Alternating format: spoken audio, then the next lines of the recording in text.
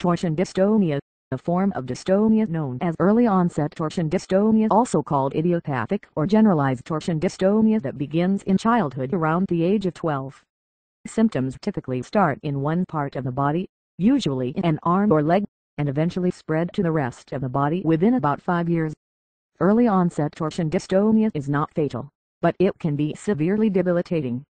Most children with the disorder are unable to perform the simplest of motor tasks and are confined to a wheelchair by the time they reach adulthood.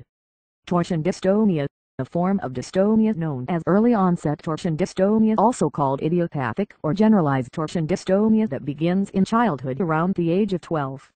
Symptoms typically start in one part of the body, usually in an arm or leg, and eventually spread to the rest of the body within about 5 years. Early onset torsion dystonia is not fatal, but it can be severely debilitating. Most children with the disorder are unable to perform the simplest of motor tasks and are confined to a wheelchair by the time they reach adulthood. Torsion dystonia, a form of dystonia known as early onset torsion dystonia, also called idiopathic or generalized torsion dystonia, that begins in childhood around the age of 12. Symptoms typically start in one part of the body, usually in an arm or leg, and eventually spread to the rest of the body within about 5 years.